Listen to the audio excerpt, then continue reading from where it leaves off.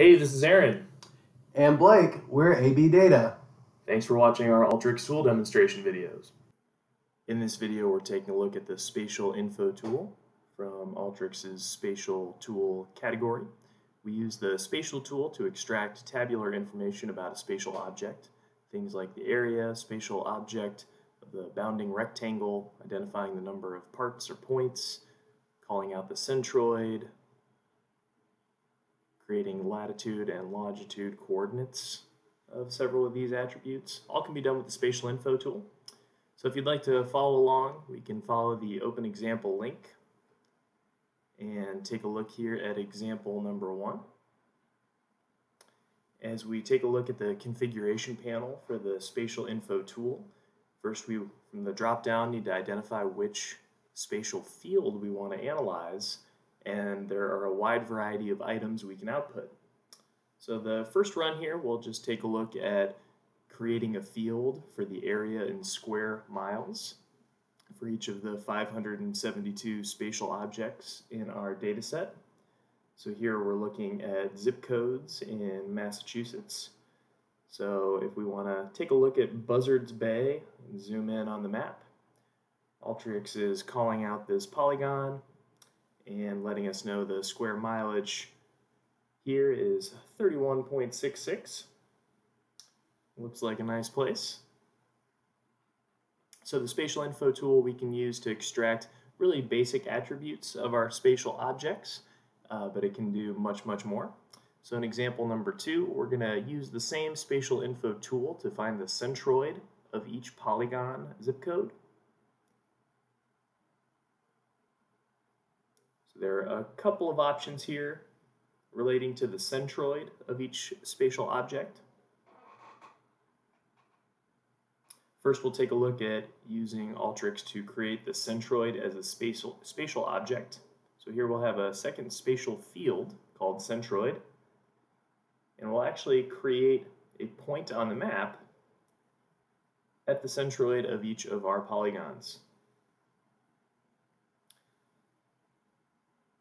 Now, we don't always necessarily need this as a spatial object itself.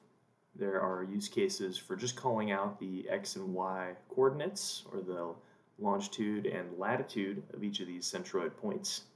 So if we wanted to create that as an additional field off to the right, we can check both boxes relating to the centroid. And you'll see our output data. If we take a look in the Browse tool, we can see it all on the map, but we'll have our secondary spatial object field in addition to those x and y centroids.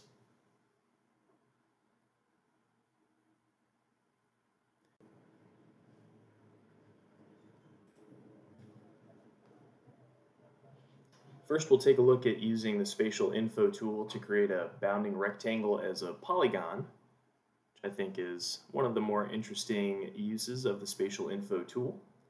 So as we zoom in on our Buzzards Bay line item here, we can see that Alteryx has created this green bounding rectangle that surrounds this interesting shape that we have to the Buzzards Bay zip code.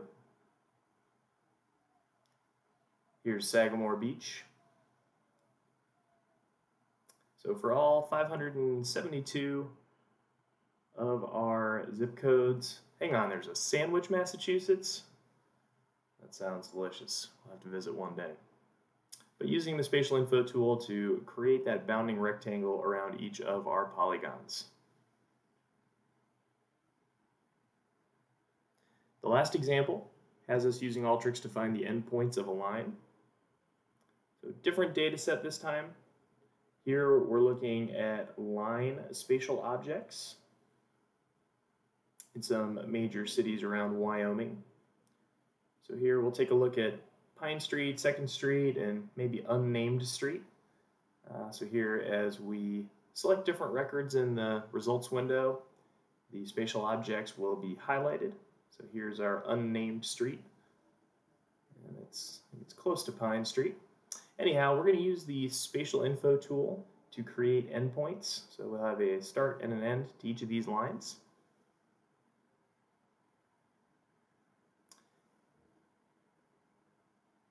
And we can output these positions as spatial objects themselves. So that's what we have now. And we see the new little diamond indicators. Thank you for learning with us today. Good luck on your Alteryx journey.